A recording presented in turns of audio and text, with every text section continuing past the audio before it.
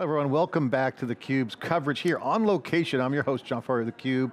We're here for AWS's annual user conference, reInvent. It's our 11th year covering reInvent. Every single time it gets bigger, better, faster. The pace of play in this tech game with generative AI is at an all-time high, and it's putting pressure points all around the industry to push the envelope on innovation. Because if you're not moving fast with your data and security, you're going to be left behind. Certainly as generative AI sets the table. And the next guest here is the General Manager of the End User Computing Group of AWS, Muneer Mirza. Thanks for coming on, really appreciate you coming on because you were the most popular story on SiliconANGLE and the first one coming out of the gate at reInvent. My pleasure. Of your product, congratulations. Thank you. Let's get into it, it's good right here. Thank you, John. So Thank you. End user computing, that's like Amazon Workspaces. Yeah, it's a little bit more than Workspaces. Explain what you do. Absolutely, so I run 3 products primarily, Amazon Workspaces, which is our virtual desktops. We offer a bunch of different virtual desktops, both with Windows Server and the desktop flavor, Amazon Linux and Ubuntu as well. Amazon AppStream, that's our streaming application service, as the name would suggest, and we also have a secure browser service, Amazon Workspaces Web. This is for customers to exclusively access fully managed Chrome. Why have a desktop when you spend all day in the browser? And that's what that product's all about. Really, really stoked to work with SiliconANGLE, to meet with you guys and talk about the Amazon Workspaces thin client. As you said, innovation is key. We're always looking forward, and this is one of those things that we started by listening to customers and working backwards from that. So this is, you're debuting Amazon Workspaces thin client device for virtual desktop access. And what's interesting about this, what got my attention was, not only did Adam drop it in my exclusive with him, and he also mentioned the price point, and it's also based on the Fire Stick TV Cube, which is a very low cost device that we know on TV, so it's leveraging some of the work that's been done, but in a market, which by the way, is expensive, and it's also hard, complex. So, you touched on all the different points, right? And so, we started by taking a look at price, right? We wanted to be really, really innovative and get people thinking about, these very expensive laptops that they're buying, securing for their end users.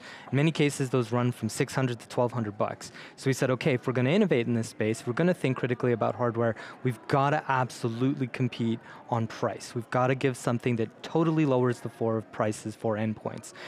So what we did is we started with the Fire TV Cube, the Amazon Fire TV Cube, and we said, all right, what if we could take that and repurpose it without having to do any manufacturing? So what we did was we took it, we built a custom operating system, custom firmware, custom software, and we're able to take those cost avoidances for manufacturing and pass that exclusively as cost savings to customers. So this $195 to start. You could also buy an extension USB hub that also enables multi-monitor support too. So they use the word, you use the word thin client. That's right. I know what that means.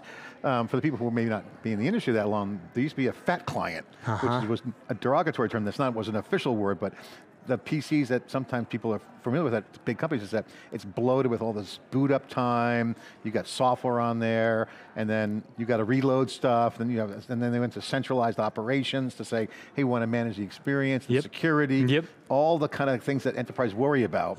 And so next thing you know, you got this fat client with all this bloated software at the edge. Exactly, and it's expensive, right? And there's a lot to think about with that. First of all, you actually have to get it there, right? And so not only did we think critically about the price point, we thought about like, well, how are all these end users actually going to get this device? So included in that price point is the logistics to ship this thing. And then, we were like, exactly, like these sort of thicker clients, maybe that's a better way for it, these thicker clients, they have, an operating system you have to secure, they have software, and so we have none of that. With the purpose-built software for this thing, users cannot install software on this. There's no streaming media, so you're not going to be watching Prime Video, you're not going to be doing the types of things that you're doing when you're using this for at-home entertainment. This is purpose-built for a corporate worker.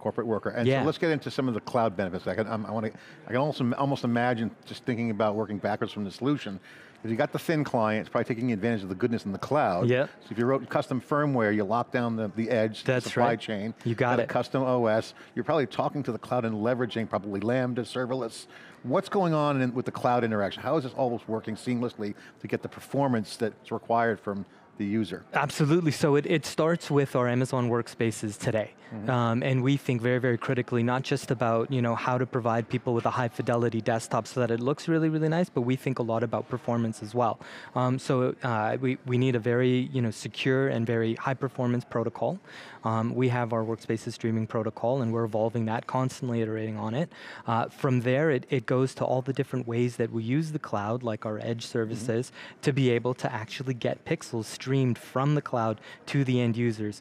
Now, in many cases, what we see is, especially in cases where users are going to be using this, it's going to be remote workers. So we have to think not only about long haul transport, within the United States and then to other countries as well, but we also have to think about things off in the last mile, and we have to think about what's going on in the user's home network. So all of this sort of science is baked into it, both from the protocol, but then also from the hardware itself. That's one of the cool things about leveraging a device that Amazon has been working for a while. Our Amazon Devices colleagues have spent a lot of time thinking about how to build a high fidelity system for the home, and we've been able to take advantage of that. It is an endpoint. It is. Fully managed. Absolutely. So what about the user experience? I mentioned the fat client or thick client.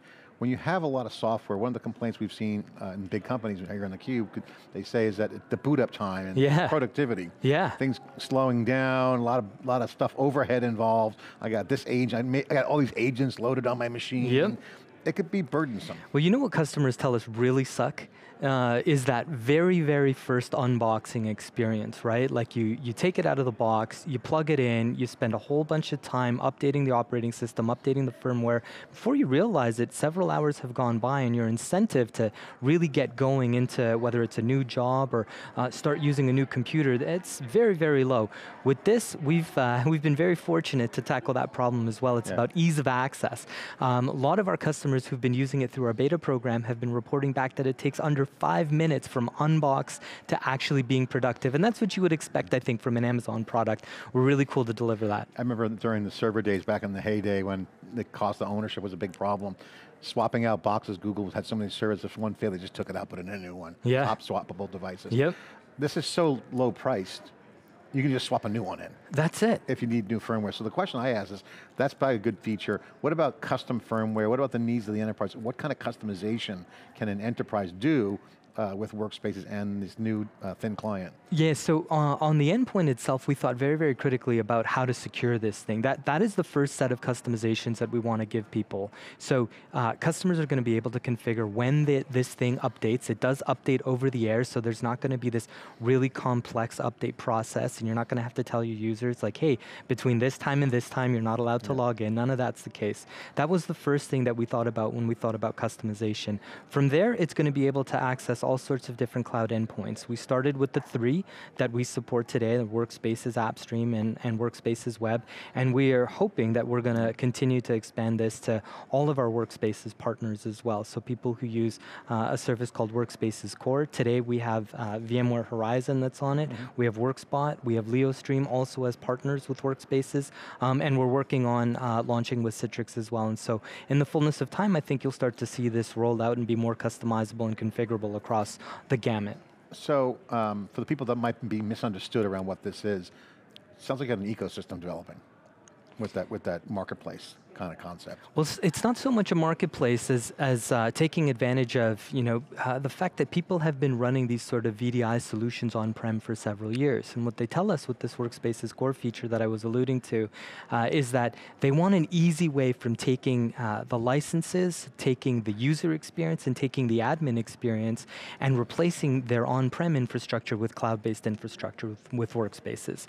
And so now, imagine you can add an endpoint to an easy way of moving your, say for instance, Horizon 8 deployment on-prem to the cloud, add an endpoint to it. We think it's going to increase the security posture. We know it's going to be lower cost for your end users. We know it's going to be easy to set up. How are you onboarding new partners in terms of like, is there a certification process? Is it like, if I wanted to say I want to put theCUBE on there, video streaming service, I'm just making it up, but say I have an application. Totally. Do I have to go through you guys? Is there a verification process? Does the enterprise have to Do they onboard the solution? Yeah. How does that work? The beauty of working at AWS is that we believe very, very strongly in these sort of public APIs. So it starts there. You can start to build a solution that's fully customizable just based on public workspaces APIs that we have. From there, absolutely we would want to work with you to make sure that this is going to meet the right quality bar that we've thought through support, and we've thought through other sorts of logistics. You know, for example, if a customer says, hey, I want to ship these products directly to my end user,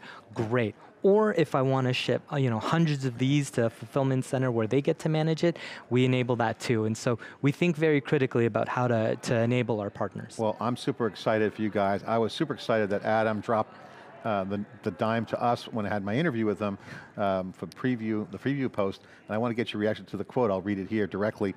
Today, it's complex to deploy the clients that folks like customer service agents or other people using our workspaces service use. It's not as secure as customers want it to be, meaning end user environment.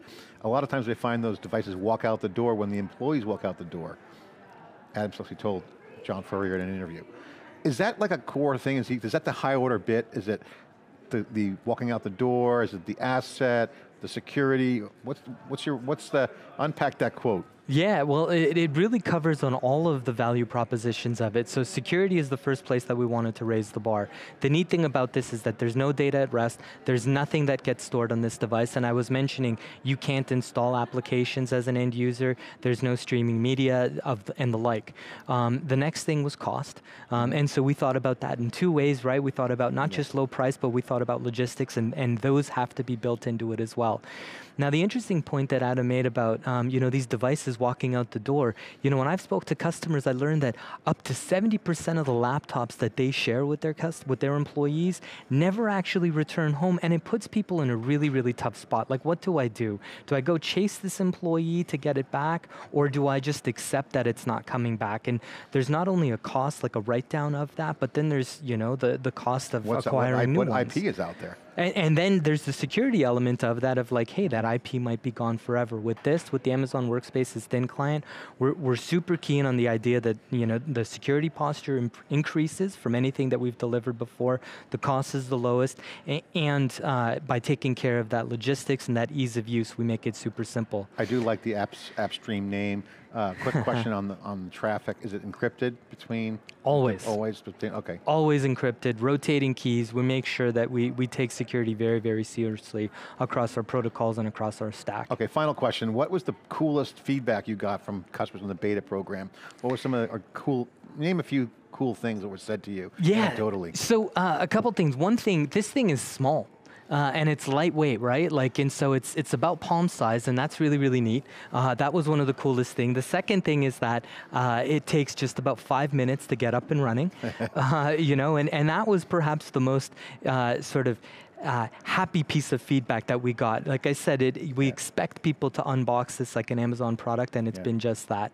And then the last thing, people love the price. The price is, the price is right for this. Great leverage on an existing cool technology in Fire Stick, and bringing that into the workspace. That was smart. Love the size, love the cube, of course. I got to ask you, honestly, because end user computing has been around for a while. You mentioned Citrix, some of these older brands, kind of older guard kind of companies. VMware just got bought by Broadcom. We were talking before we came on camera that we reported on SiliconANGLE that end user computing divisions being shopped around, maybe already sold, who knows? But it's clear Broadcom's probably not going to keep that around. And I know you're not going to answer the question I won't ask if you guys are going to buy it, because you're not going to tell me, but the bigger question is, what's changing in end user computing? Because just the concept of end user computing, maybe we should call it end user inference after this conference, because you got generative AIs coming, you have more applications, clouds becoming more dominant. I'm sure AppStream's going to continue to grow, you have a vibrant ecosystem you're going to probably develop. But the concept's evolving very rapidly. That's right. As the GM, you have to have that 20-mile stare. What's changing now that's happening that the old way of doing it's changing? What's the radical things that are going on? What's the acceleration points? Absolutely. Well, it's always tough to get the crystal ball out and say this is exactly what the future is going to be like, but you've absolutely touched on some things that are super critical. One is there's a lot of movement towards software as a service, and so that's where AppStream is super critical. In the future, we expect more and more people to continue to use the browser, and the cost equation is really going to make people think hard about, like, hey, if I'm securing SaaS, you're using things like App Fabric and AWS, and you're using our secure browser services. But down the road, I think there's a few more things that we're excited about. One is, thinking about the user end to end, right? So you want that employee to be as productive as they could possibly be as quickly as possible and for the lowest possible cost. And of course, you need all your corporate data to be secure. And so there's a tremendous amount of tension there, and products like the Amazon Workspace's Thin Client is meant to sort of fit in the middle. I think, if I take a look even further out, generative AI has changed the landscape entirely, and so what we expect is, through some of these devices to be able to do a lot more interactivity with the end user. Yeah. Think about all the data that's going to be going back and forth, and so we need these high-fidelity networks, we need protocols that are able to support them, and we need a user interface that's going to be super, super simple, and so we're excited to deliver on all of those things. A lot of low latency activity. You got it. Coming end to end, encryption is a big part. Well, congratulations on the new thing. Just jumping off the top of my head, I wanted to ask, because it's just flew into my head in the last point there. As you look at the security piece, and that becomes important, what's next for you as you take this to the next level? What are some of the things you have on your KPIs for next year to knock down from the business standpoint? Yeah, absolutely. So, the first thing is making sure that we get it rolled out across the globe. That is going to be really, really critical, because what we're seeing is interest from users and students as well in institutions all across the world. So that is going to be something that we're laser focused on. As we think about the security bar, as we think about the security model from here, our goal is going to be to figure out how can we make it a lot more flexible in all the different ways that people are going to want to fit this in their enterprise. Final question, browser support, Chrome, people download Chrome extensions.